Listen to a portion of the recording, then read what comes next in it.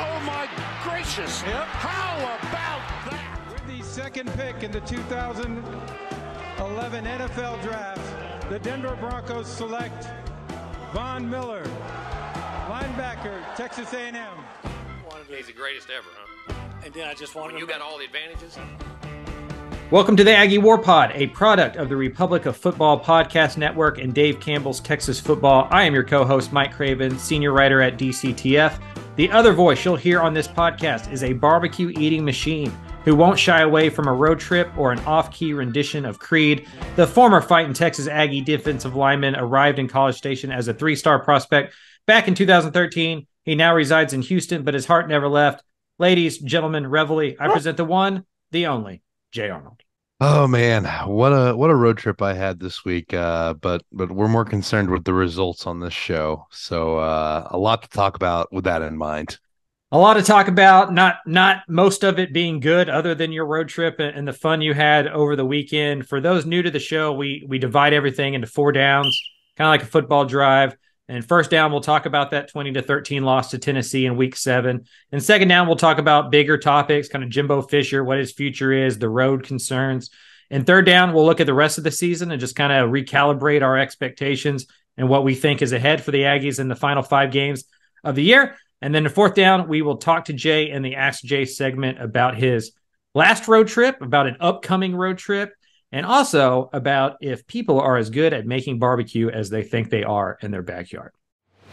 Before we get going, please rate, subscribe, tell a friend. Those 5-star stuff, that bumps us up like in the algorithm and all that kind of stuff.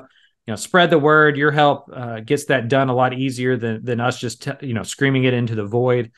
If you haven't, if you need some more A&M gear or just some A&M gear or any gear really in college football across the nation, please go to homefieldapparel.com with promo code WHOOP, WHOOP. You get 15% off of your first order from homefieldapparel.com, and we appreciate their sponsorship. If you'd like to sponsor the Aggie War Pod, connect with Jay, connect with me on social media or anywhere you can find us, and we can make that happen as well.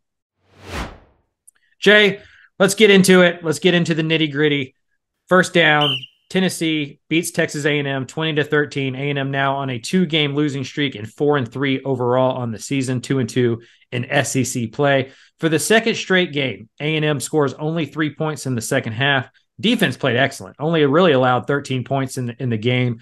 One of those touchdowns was on a 39-yard punt return that proved to be the difference. Max Johnson had his first real bad game as a starting quarterback so far in 2023, 16 of 34. 223 yards, 0 touchdowns, 2 interceptions. The team only ran for 54 yards total on offense on 28 carries.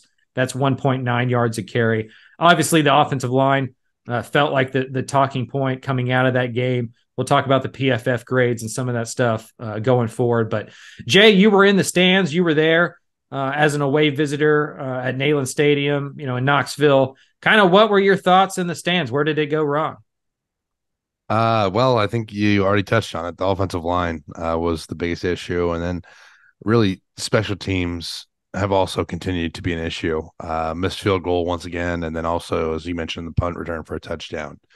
I mean, A&M's just they haven't been able to get anything going offensively in the second half as well, and that's the other thing, right? Adjustments.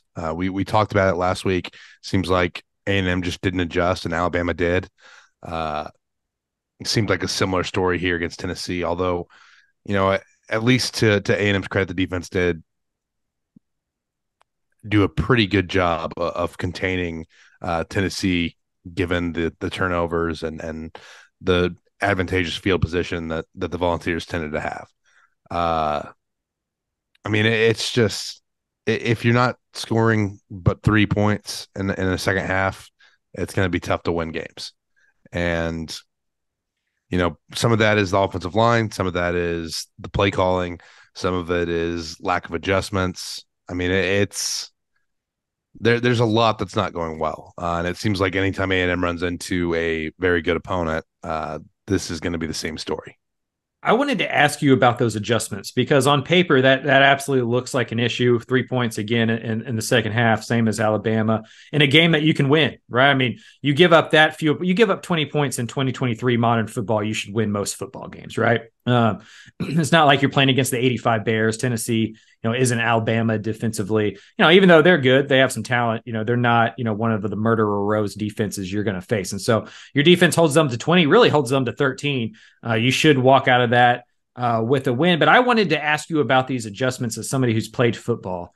What it looks like to me, and again, I know nothing, so this is just my outsider view of it. It looks like in the first half, Petrino, Fisher are scheming it up to hide the offensive line.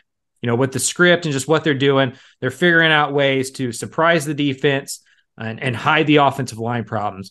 But as the game goes on, how much can you hide that, right? Like eventually it just feels like Alabama and Tennessee, we're better on the defensive line. They can't block us. They can't protect the quarterback. And it felt like what adjustments can you make when your offensive line is struggling that much, I guess is my real question.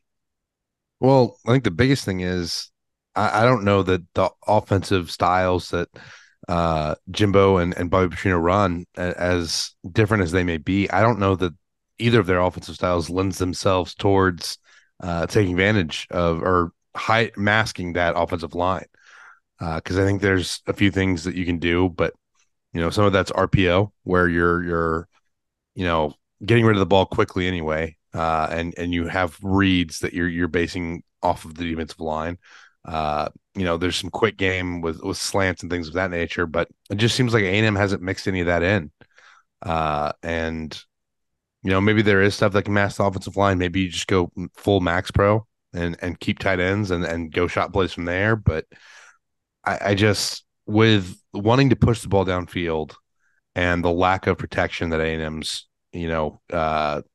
creating, and the fact that they can't really establish a run game either against good teams, there's really not much you can do, especially with the style of offense that it seems like A&M would prefer. Really the Aggies are lucky that defensively that unit is performing well enough to keep them in games, and the games haven't gotten worse. Because if this is the defense from last year, I don't know that A&M is close as far as not being able to slow down the run. And to be fair to Tennessee as well, they also had success in the run game this week at a rate that we haven't really seen anybody yet, and I do want to give them credit for that. But yeah, it just feels like within their scheme, A&M really can't do much to mask the problems with the offensive line. And I mean, it seems like it's progressively gotten worse through the season as well, is the other thing. And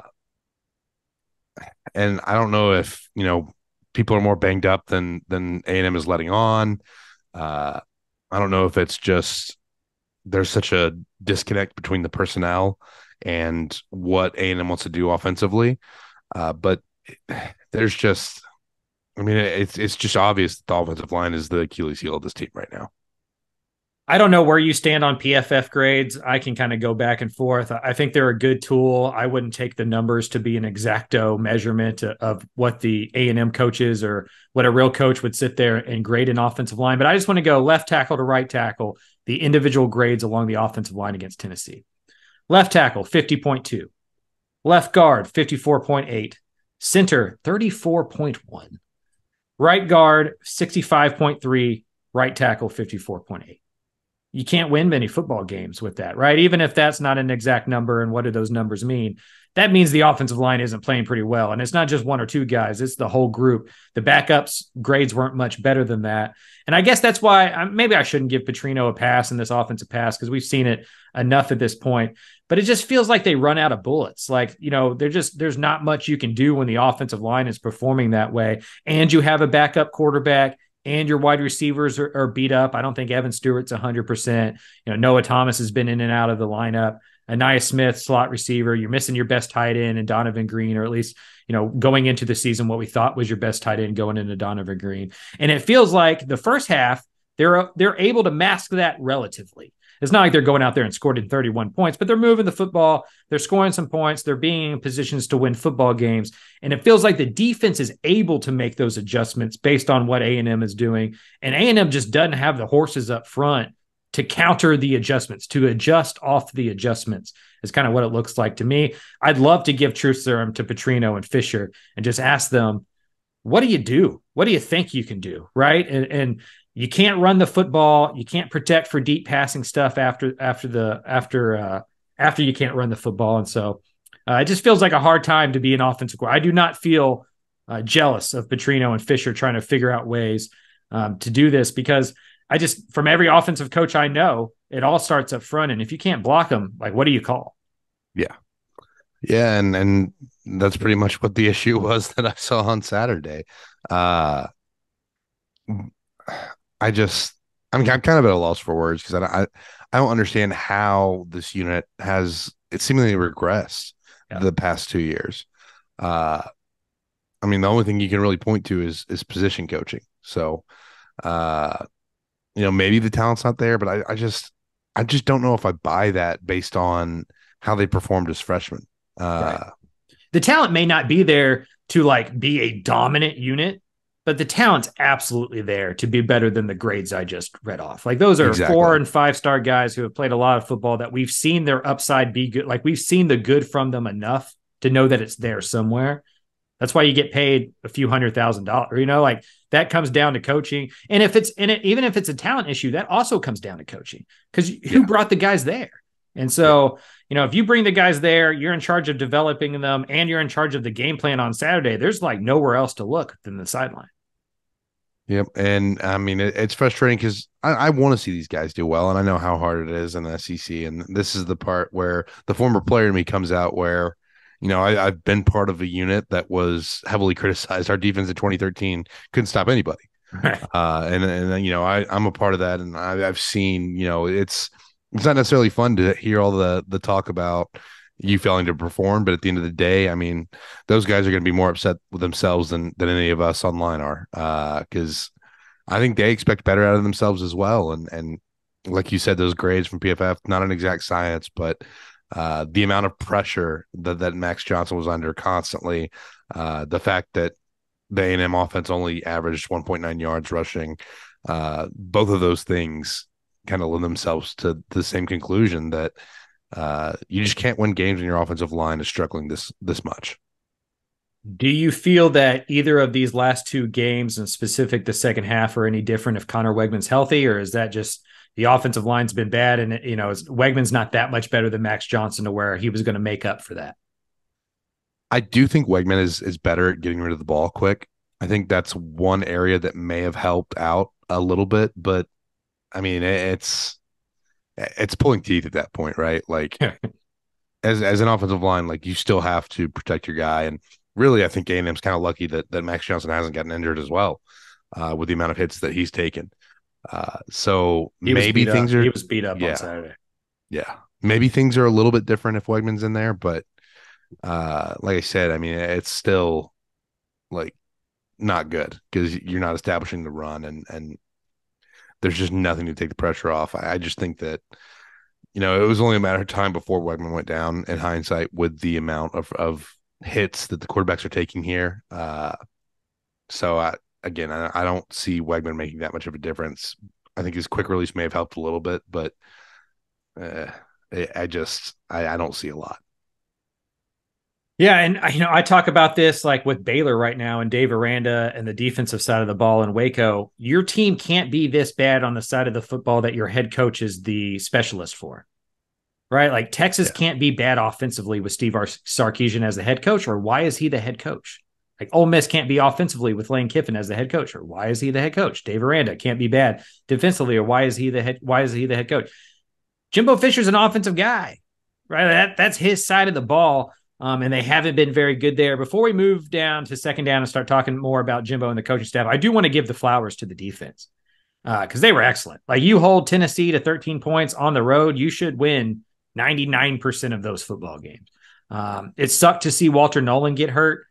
He looked really emotional when he got hurt, which to me always kind of signifies that it's a little bit bigger than just a sprained ankle or something. And him being in his hometown too. I Yeah, mean, yeah. And it's he was another balling, factor and in he it. has been great, and we talked about this a little bit on the last show, but do you kind of worry there could be a schism developing here between the defense and the offense when one unit is performing at a conference championship level and the other side is just so clearly not holding their side of the bargain? Because as much as we kind of crapped on DJ Durkin and that defense after the first couple of weeks, they've been the bright spot of Texas A&M during SEC play, and they've deserved better the last 2 weeks. Yeah, and the secondary stepped up this week, I think. I mean, really good performance for them. But yeah, I mean, I don't think there's going to be a schism that develops just because you come in with guys and you go through that suffering altogether anyhow.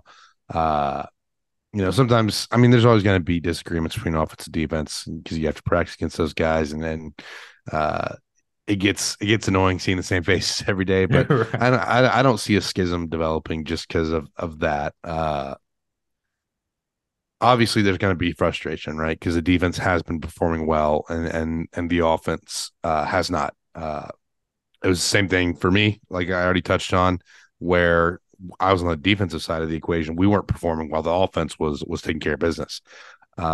Really, you just kind of encourage your guys.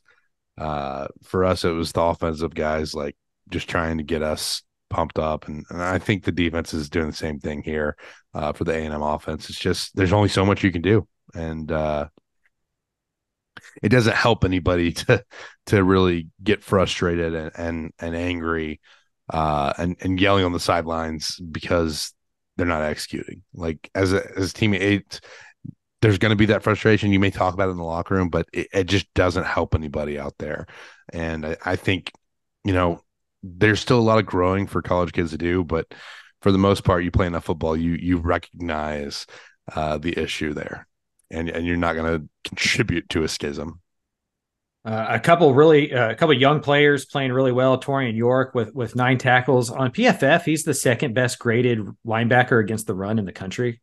Like, kid's balling. Doesn't look like a true freshman. Doesn't look like a 3-star for sure. I mean, looks like a superstar. Looks like a future NFL player. He's really sheared up that second level. DJ Hicks, the 5-star defensive lineman from Katy Paetow, with his got a half sack against Tennessee. So that defensive line's been great. The front 7 overall has been great. As you mentioned, the secondary played maybe its best game of the year against an offense that can be explosive. Tennessee's been a better running team this year than passing team with Milton and just their lack of weapons outside. Brew McCoy was hurt. But still, to hold a Josh Heupel offense to 13 points, no matter how you do that, you deserve to win the football game. And so the defense was playing great. Just wanted to kind of talk about them a little bit. It's so easy to talk about the bad stuff and forget about a couple of the good things. That unit deserves some praise for their play over the last couple of weeks, even with 2 losses. Second down here, we'll go into the big topics. Let's get into the fun stuff, Jay Arnold. I am just a sports writer, so this is the stuff I love to do and stir the pot and talk about theoretical conversations when it's not my money. Jimbo Fisher has now lost 8 straight road games. The last road win for the Aggies was on October 16th, 2021 against Missouri. As a former player, I want to ask you, what the hell is that about?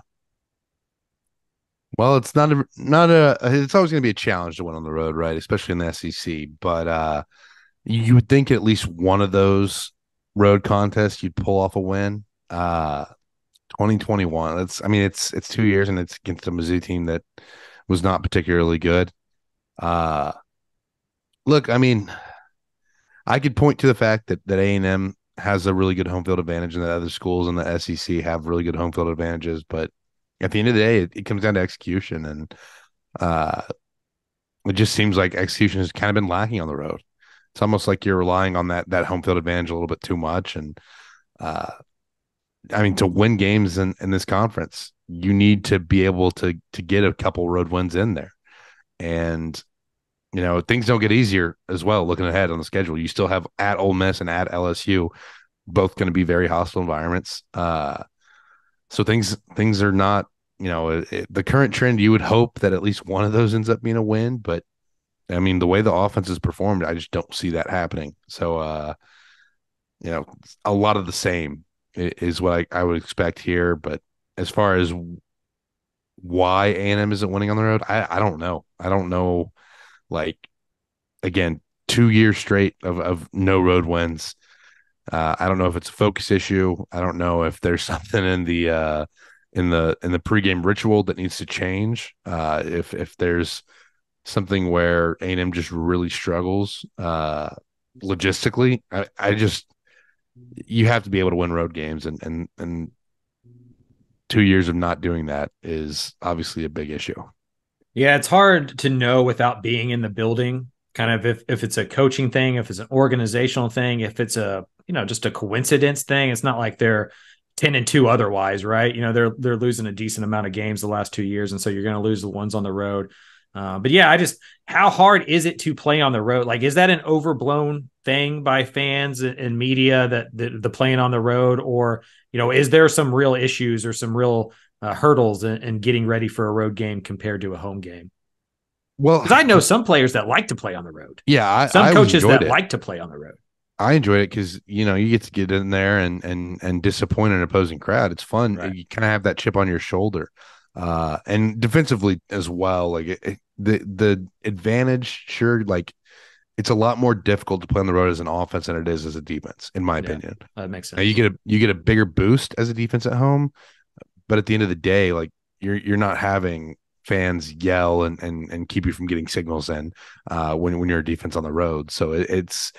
I don't think it affects you as much as it affects the offense when they go on road trips. And I mean, look, I heard that crowd and saw how much of a struggle it was to get communication in. Home field advantage is definitely a thing. But again, it affects offenses traveling more than it does defenses. It's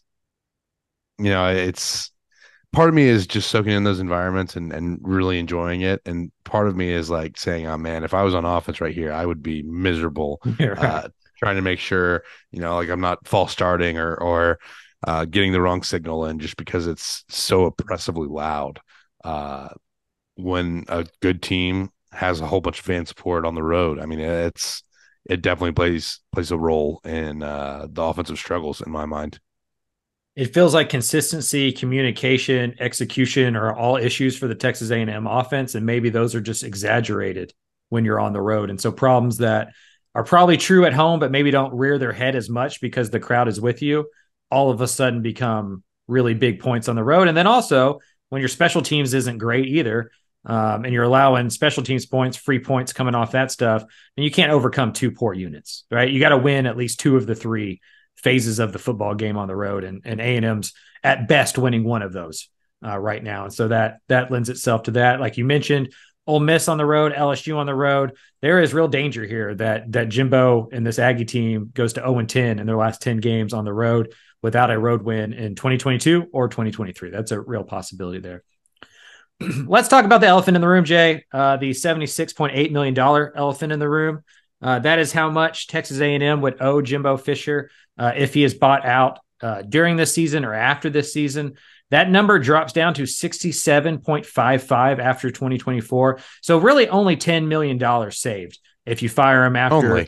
Only. It's not my money. Again, I preface that up front. It's not my money. Again, I was at this is what changed. I've always been somebody who didn't think this buyout was possible. Like, that's just too much money. I can't wrap my head around that. I follow oil prices. I know where things are going. Like, there's no way you got that kind of excess money. And then SMU joined the ACC without taking any media rights deal. And Bill Mercer, their kind of head guy there that's raising that money that made that thing work, in a conversation with me, told me, dude, it's $100 million. We're not sweating $100 million.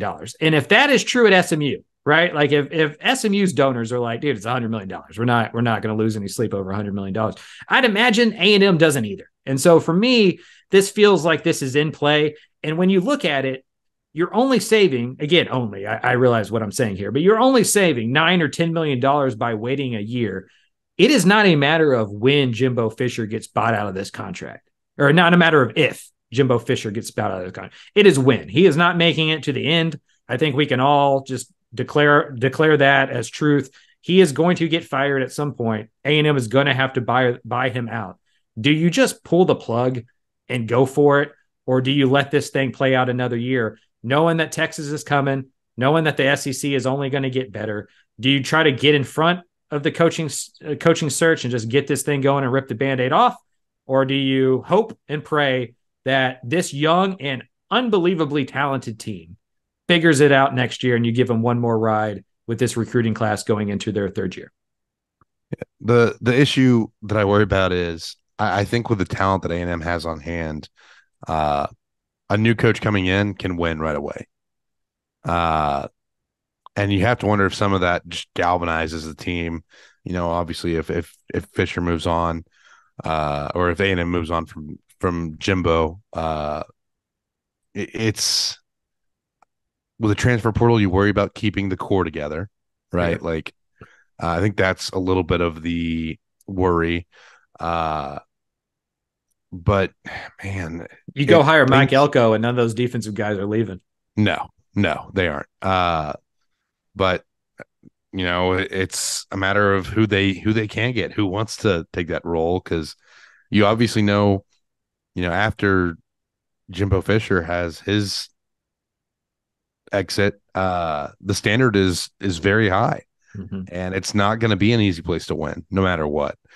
Just because you have so many factors.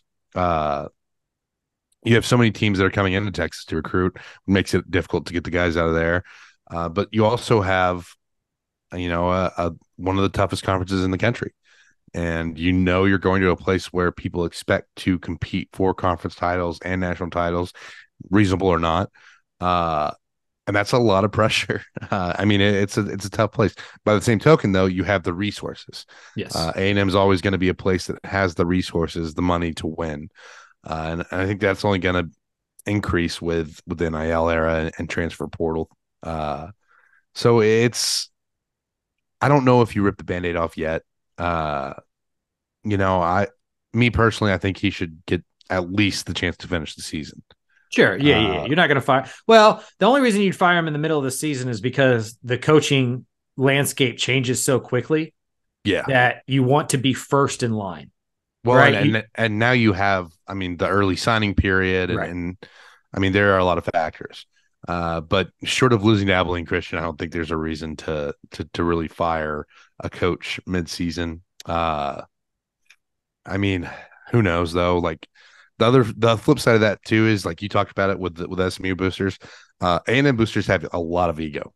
A ton of ego. So if they feel like they're being disrespected, which is so dumb to me, but we don't have to get into all of that. They will move quickly, and they will get it done. Like you said, I don't think the buyout's an issue for the folks with wealth around the A&M program. The buyout's only an issue from a optics standpoint. Yeah, it looks bad to pay somebody $80 million to go away. Especially when you gave them a plaque with a blank year on it that said national champions. Right. That's the part that I think would make A&M pause is, as you mentioned, the ego. You don't want to be the quote unquote laughing stock of college football. And when that move is made, there are going to be jokes everywhere you look on social media. Yeah. But if you're A&M, I don't think you can let the buyout concern you. If you would fire Jimbo Fisher if he was owed $10 million, you need to fire him if he's owed $76 million. Like, you are A&M, you gave him this money, you have this money. If the move is to move on, move on. I do wonder, I think the equation would be easier if Texas wasn't joining the SEC next year. I think that maybe I'm putting too much stock into that first matchup, but it feels like both sides are positioning themselves to win that war, right? To win that first battle. That's very important.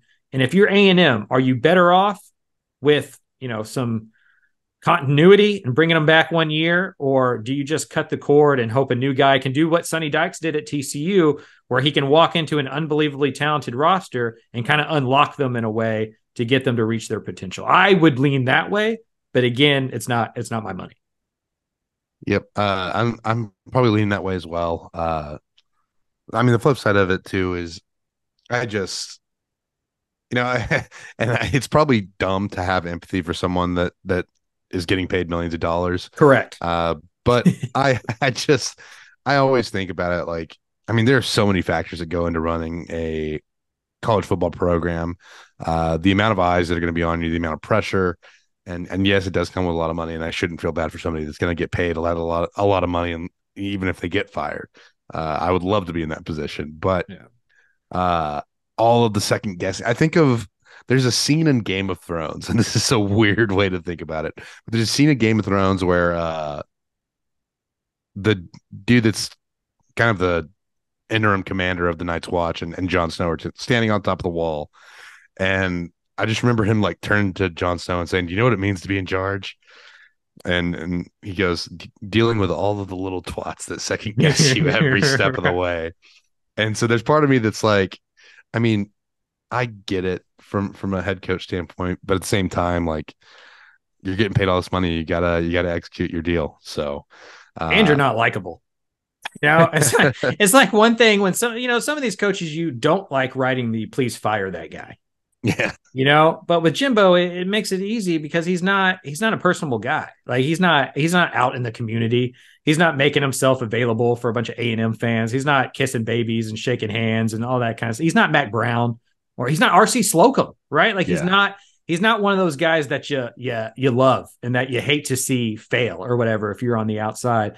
I think if you polled most A&M fans, you know, I don't think they have a negative opinion of Jimbo, but they don't have a positive one. It's just like win football games. You're our hired, assassin or whatever. It's a mercenary type deal where like, right. You were brought in here to win games, and if you don't do it, then we're not going to hold up the contract. I mean, I just, it's an issue where you were brought in for one reason, and the one reason isn't working out. I mean, and let's be honest here, like A&M could go on a tear, still finish the season 9-3, go to a bowl game, win 10 games, and I think everybody's happy. Just because you'd have a ton of momentum going into next year. Theoretically, Connor Wegman's back, and there's a lot to build around. The problem is, I mean, at the very least, I think you have to go in a different direction with the offensive line, and I just don't know if Jimbo wants to do that. And that could be another aspect of it, but like you said, I mean, things move so fast in the coaching world now. And, A&M fans and in general are just so disgruntled now with the amount of money. And the people that aren't the boosters don't really matter as much, but the boosters, have some of the same opinions as all the vocal people online. And it's just, it's general feeling of restlessness where it's like, look, we're paying all this money. Why aren't we getting results? And when your best year is the COVID year, where everything kind of has an asterisk on it anyway, it's just generally not a good harbinger for the future. If you take away that COVID year, Jimbo Fisher is 34-23 overall and 17-19 in SEC play. And that's not good enough. Yep, below 500 in conferences. Just, I mean, it's not good. Like you said, it's not good enough. So I think A&M fans getting restless is also reasonable. Oh yeah, no, it's absolutely reasonable. Yeah, but again, maybe it's just an inherent flaw that I am always more of a wait and see approach, and it's probably something that doesn't lend itself to this type of situation where maybe you're better served by just trying to move on as quickly as possible. But I still kind of want to see how the rest of the season plays out. It's not my money. As I said, I'm not an athletic director. These people know way more than me. I'd fire them tomorrow. You know what I mean? Like, that's just, if you're going to fire them after the season, you just rip the Band-Aid off and get that coaching search started and start it from scratch. See who wants to be there, see who doesn't. Because if you do it in December, then all hell breaks loose with your signing class, with the transfer portal, all that stuff. And A&M has a good class on hand right now. Yeah, great class. Like, the talent acquisition is not the issue for this coaching staff and for that program. And that's what makes this problem so obvious, because they are the, I think, fourth most talented roster in the country. Like Georgia, Alabama, Ohio State are the only teams with more blue chip athletes on their roster than Texas A&M. But if that was an SAT question, you would know the one that doesn't fit in in the game results. Those other three are in the college football playoff essentially every single season, or like right there. And A&M just simply hasn't been with that talent. I know a lot of that talent is young. I know a lot of that talent's been beat up and not absolutely healthy, but that's the breaks. That's football. That's how this works. And when you get paid that kind of money, and when you're at a program with these type of expectations, and when your rival's getting better, and it's coming into the conference. And I think, am I wrong to say that A&M's biggest rivals are like the teams they look to are LSU, Texas, maybe even Alabama these days? And if you look at those teams, A&M's behind them, and you can't be there, right? Like, this is a arms race, and you can't accept that kind of stuff. And so it'll be interesting to see what Texas A&M does. I'd imagine they're already kicking some tires. From what I know of how these things work, they start talking to some agents and figuring out who's available and who would be and what the price would be, because a lot of it is not only just the $80 million you got to pay to Jimbo to get away. You're going to have to pay another $20, $30, $40 million for your new coaching staff, for their buyout, for their assistants, all that kind of stuff. So it's probably a $120 million decision that A&M is about to put up. And so anyway, we'll see how that goes the rest of the year. I'm with you. I don't think that they fire him at the end of the year unless they just win or lose like 2 or 3 in a row. And all of a sudden, I think this goes to the end of the year, or at least to like maybe that LSU game. But if they don't win another road game, it seems hard to bring back a coach at that payroll when he hadn't won a road game in over 2 years at that point. So double-digit losing streak, right? I mean, just isn't beating ranked teams, all those kind of things, right? And so we'll see how that goes. It's a fascinating time. It's not a fun time, but a fascinating time to kind of figure out and watch what the Aggies are going to do moving forward. Let's move to third down and look ahead at the rest of the season real quick, or kind of get some thoughts on how we think the rest of the season is going to go. A&M is idle this week. That's probably a good thing. Probably one of the teams that needs a little bit of a break to regroup, get healthy on offense, figure out what they're going to do with the offensive line. I'd be shocked if the offensive line looks the exact same going into South Carolina as it did with Tennessee. It feels like you almost have to make a change just to make a change somewhere. And so we'll figure that out moving forward. Road games left against Ole Miss and LSU, as we talked about. Home games are South Carolina, Mississippi State, Abilene Christian. If A&M doesn't win at all on the road, the best that they can do is 7-5. So I'm curious kind of where you're at with like your thoughts of where this team is going to be at the end of the year now. A ceiling of 7-5. Realistically, because you just threw out the scenario that maybe 9-3 is still, I guess it technically is still on the table. But I would bet the child I've never had before that 9-3 ain't happening. No, 7-5 is I think a best case scenario. I throw 9-3 out there as a possibility, just because mathematically speaking, it's a possibility. Sure, it is possible, but 7-5 is I think the ceiling right now, and I think A&M should beat all three, or should win all 3 of those home games. South Carolina and Mississippi State representing the 2 SEC games left at home. Neither one of those teams is great by any means, but I mean, there's still enough talent to present a threat, right? And that's why I say 7-5 is the ceiling. There's a world where A&M falls to 6-6, or 5-7 even. I think if the wheels really come off, and then I mean, I think it's a no-brainer.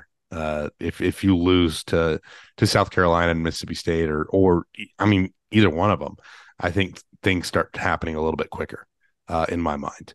But we'll see what happens. Obviously, having both of those road games in November, you have to wonder if the schedule was switched around and Arkansas and Auburn were in November and the LSU and Ole Miss games were in September. You have to wonder if A&M's not already got 5 losses on the schedule, and then the decision has been made. So, but yeah, I think 7-5 is about the ceiling. It smells like a 6-6 football team. Yep. It really does. It smells like a team that's going to lose one of those road game or home games to somebody who has a big off, because it feels like if you score 28 points or more against A&M, you can run and hide, and one of those offenses is capable of having one of those type of games. And so I don't know how A&M beats teams if it gets into the 30s. That means I don't think they're going to win either of those road games. And I think they lose one of the home games, obviously not Abilene Christian, but I think they lose to South Carolina or Mississippi State. Before we move on, I wanted to ask, do you think that there's a chance that this gets worse because of the bye week rather than just better? Like, are there times when you're struggling that it's good to go back in front of Kyle Field and just play a home game and get this thing going rather than listening to 2 weeks of what they're about to listening to? I almost think at first I'm like, oh, the bye week's perfect. They need one of those. And then the more I think about it, it's like, man, I think I'd rather just get back on the football field and have an opponent on Saturday rather than go through what you're going to go through with these dead 2 weeks. Yeah, you can absolutely get in your own head. I mean, right. It's not fun to listen to all the people right. talk about like this kind of scenario. You never want to, like, regardless how you feel, you don't want to be responsible for someone getting fired, like your superior getting fired, no matter how you feel about them. It's not a good feeling to say, well, I didn't execute my job good enough, so now my coach is getting canned. That's not fun to think about. So yeah, there's definitely a scenario where this bye week is not necessarily beneficial for the team.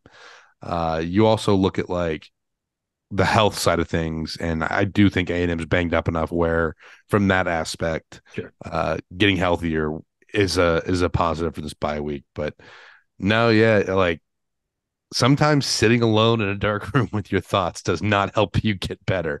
And that could very well be the scenario that happens to A&M in this bye week.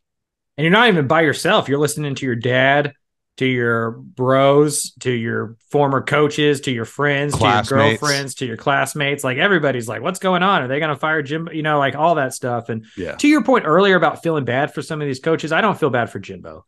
But I do feel bad for the support staff and like the people lower on the totem pole that get cycled out when this stuff happens, right? Like people are going to lose their job, whether it's Jimbo or other people. Like heads will roll if this team goes from 5-7 to 6-6. There's probably going to be some changes this offseason, even if no matter Jimbo what survives, no matter what.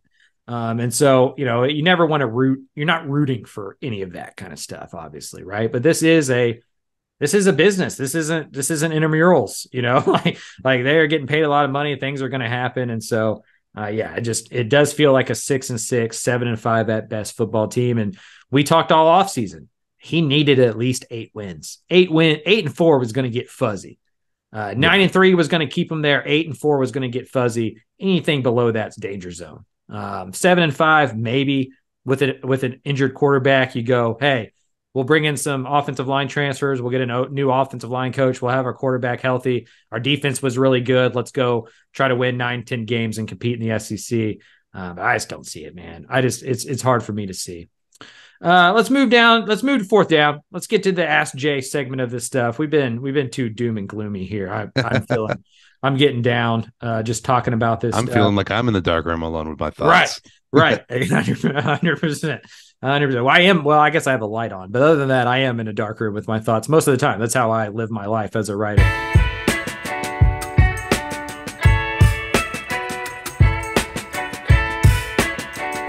So let's get to more positive stuff. You went to one of my favorite places on Saturday. I know you didn't have a tremendous time. I'm sure you had a tremendous time. The end result wasn't what you wanted it to be, but I'm sure you had a tremendous time. Knoxville is fantastic. That road trip there is an awesome drive. Overall, how do you grade that trip to Knoxville, and where does it sit in kind of your pecking orders of best atmospheres that you've seen? Yeah, I mean, again, I take A&M out of the equation because I'm biased, and I think Kyle Field beats everybody. But, I mean, Neyland has to be, especially with the checkerboard, everything that went on. I am pinching myself that I got to see the whiteout and Neyland Stadium in the same year. Because, I mean, I don't know that you can get two better environments. Obviously, I've done Death Valley, and LSU is right there as well. But, I mean, I have those three bunched together. Neyland, the whiteout at Penn State, and then Death Valley on a Saturday night. I'm spoiled for sure. Neyland was incredible. Hearing 100,000 people sing Rocky Top at the top of their lungs. And the people were super nice. Like the Tennessee fans were great to me. I think there's a bit of a disconnect, and I'm not the one that put this thought out there originally. I think Holly Anderson was the one that I got it from, but there's a disconnect between like Tennessee fans on Twitter and Tennessee tailgates. Sure. And the tailgating scene was just unreal. Everybody was super friendly, offering us food, drinks, advice on where to go after the game. I mean, just everything you could have wanted from a host. The Tennessee Volunteer fans were good to us. And, there's always bad apples, right? Like you're going to have some drunk frat bros screaming things. That's going to be anywhere you go. But overall, I mean, Tennessee was an incredible experience, and it is immediately in my like upper echelon for road trips. And I mean, the natural beauty of East Tennessee is only adds to that. Yeah, East Tennessee is hard to beat. I think it's important to always remember that Twitter isn't real life. Today, or at least last night, I had a TCU fan in our Dave Campbell's college football mentions that we only cover the small schools and not TCU. One, without the awareness that TCU is one of the small schools. It's like a small private university, right? Their biggest sellout game of all time was this year against Colorado. It was like 54,000 people. It's not like they're having 108,000 people there every single week. They're much closer to UTSA than they are at A&M in terms of like fan base wise. And then also, I turned into a damn TCU reporter last year as they were running into I went to the final 7 TCU games.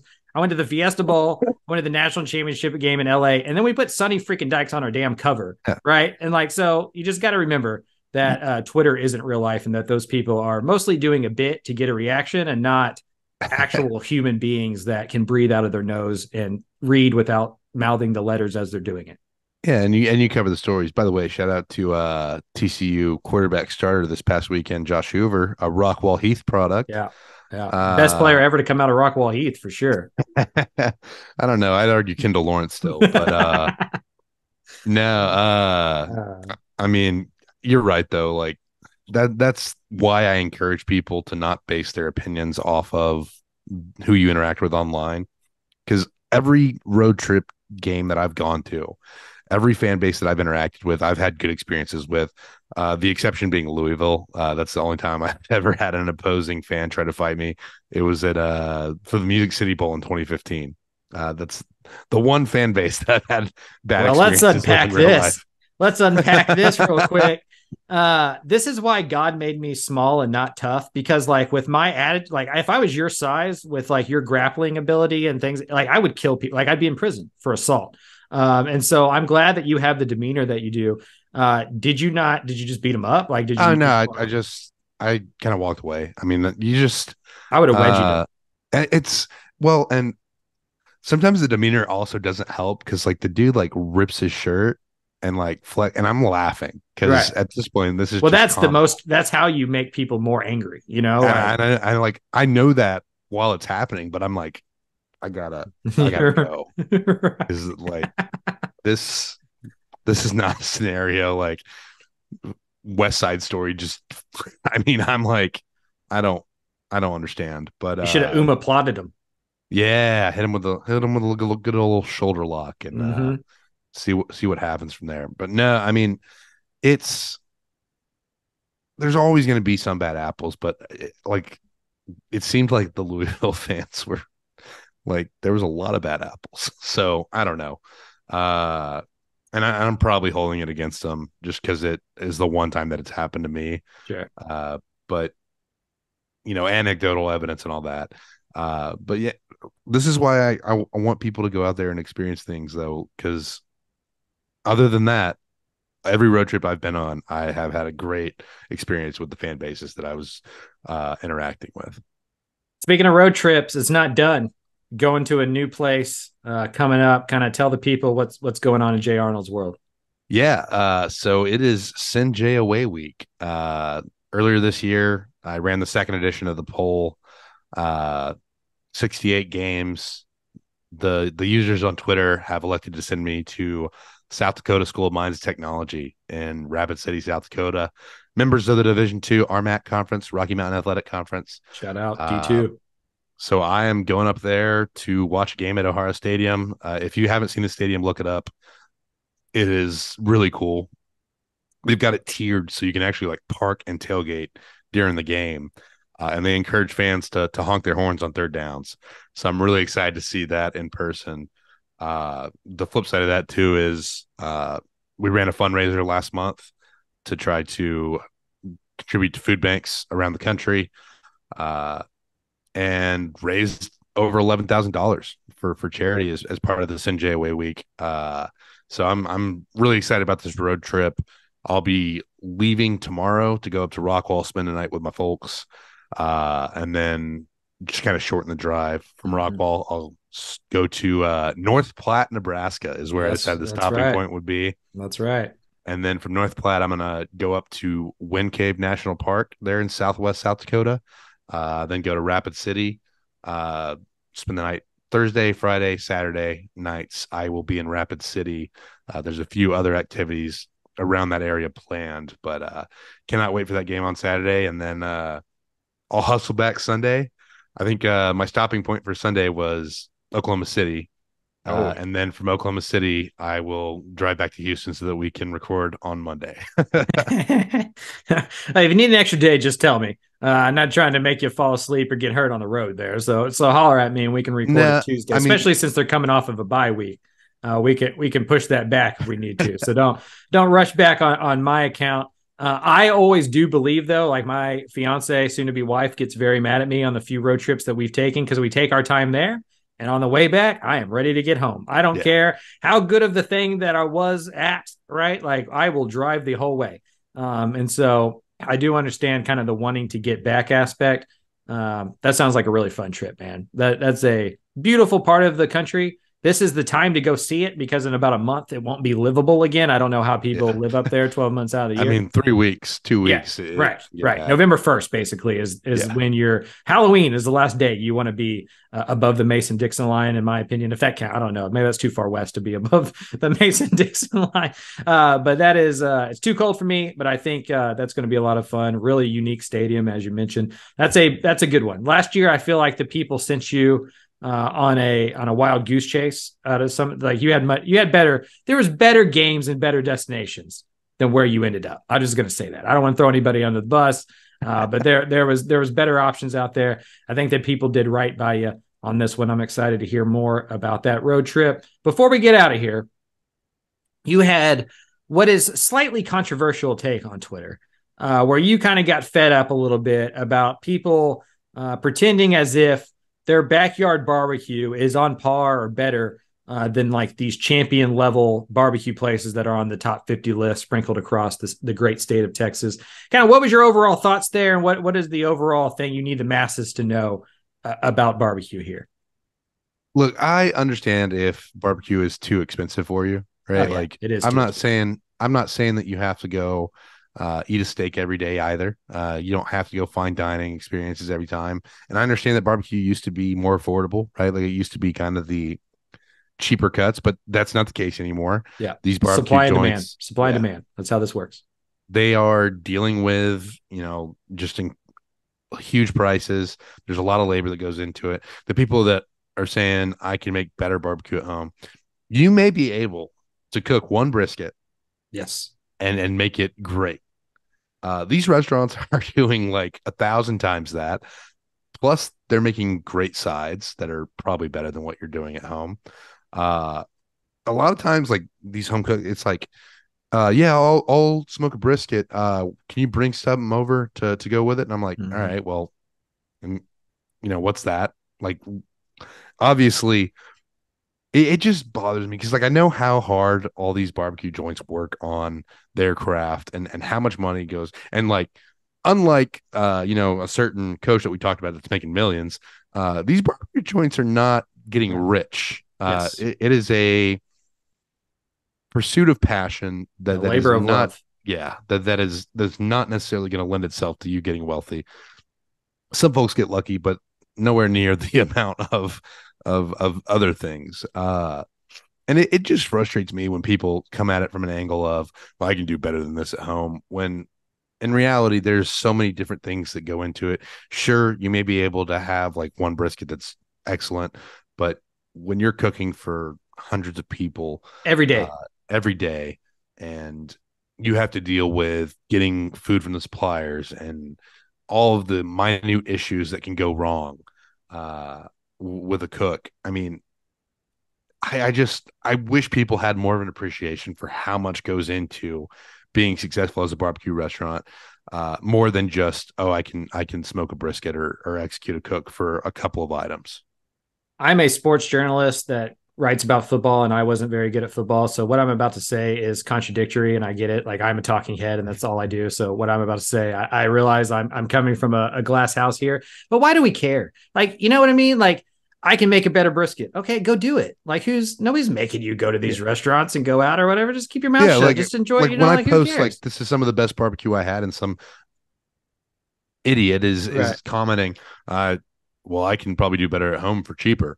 It's like, cool. Well, why are you here? Right. Go be broke at your house and, like, it's all fine. Like, I have no problem with it. Like, and I'm not saying that you shouldn't cook for your friends and do stuff like that. Right. I mean, it is. I love that. Like, I wish I got to cook more. I would like to do that. I do enjoy an apartment. I enjoy social media, and I think it's an overall net good for a lot of reasons. But, like, people just like to shit on stuff. Like, there's just, like, you can be like, hey, this is my beautiful mom, and all, and there's like, you know what I mean? Like, you'd be like, I love pizza, and somebody's there to argue that hot dogs are better or something. It's just this whole culture of, like, nothing being cool, and, like, the cool thing being to, like, poop on every single person's, like, joy. Like, oh, look how awesome I am. Like, that sucks. Everything sucks. It's like, okay, go be miserable by yourself. This is why you can't go out and eat barbecue with people. You don't have anybody to go with, and so it gets very expensive when you're by yourself. Like, I don't get it. That's why on Twitter, I recommend this to everybody. There are settings that you can use that keep it to where you do not see the mentions from people you don't follow, or the people that don't have a real profile pic, or people without a, email address, or whatever the settings that you need to do. I literally see none of it. Like, I probably get cussed out every single day. Maybe I should see more of it or whatever to help me do better at my job. But I don't see any of it, because, like, you got to protect your mentals. Like Marshawn Lynch famously and beautifully said, chicken. Yes, you just got to do you, man. I guess I've just never been somebody that likes to, like, poop on other people's fun. Like, there's plenty of things that, like, I don't get enjoyment of that everybody else does. And I just don't get why we have to, like, go out of our way to tell people how much the thing that they like sucks. Like, I just think people enjoy things. Yeah, it's just so dumb. Like, and I get it if it's joking or something like that, but, like, I don't know. It just seems lame. It just seems very lame is really what it does. And we used to be a country that called out people for being lame, and you can make fun of people for being losers and dorks, and now you're not allowed to, and it bothers me. And that's why we have so many losers and dorks in the world, is they're not allowed to get put into a toilet or given a wedgie when they're 13 years old. And bullying works. That's all I'd like to say on that. If anybody gets anything from this show, it's that bullying works. That's all I want anybody to understand here.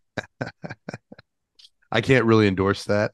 Bullying works, Jay. Bullying works, Jay. If that dude at Louisiana who tried to flex his shirt off, if he had been bullied by you, he probably wouldn't be flexing his shirt. He probably tried to fight like 30 more people. And had you just beat him up and put him in his place like you would have been able to do 30 years ago, he would be done. He wouldn't be doing that anymore. He would have learned his lesson. Somebody needed to do that to him at 12, but now CPS gets called and you're not allowed to do anymore. That is my old man rant of the day. Got that out of the way. Jay, appreciate it as always.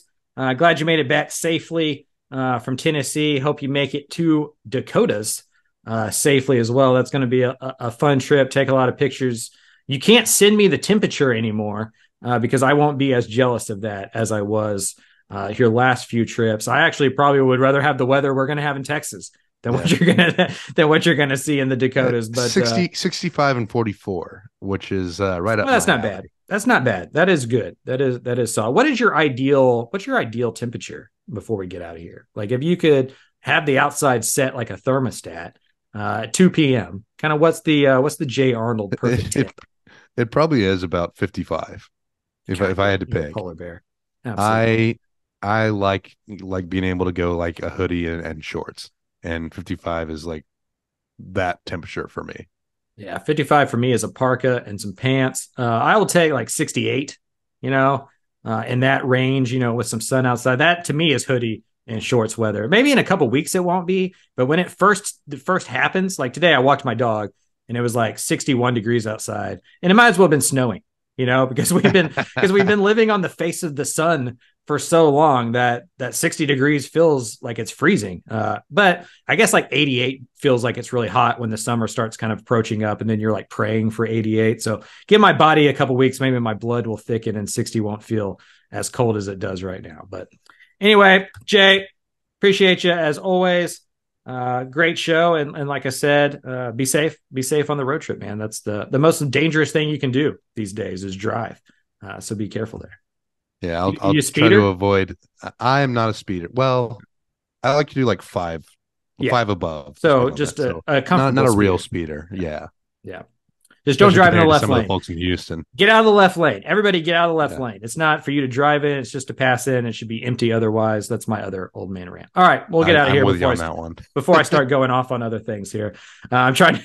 You can tell I don't want to write the story that I need to write when we're getting out of here because like I'm just trying. I'm doing my best to not land this plane. But we need to get out of here.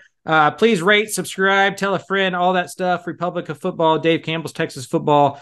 We have a bunch of coverage up from the weekend at texasfootball.com, and we always do. For Jay Arnold, for Mike Craven, for Dave Campbell's Texas Football. Talk to you next week.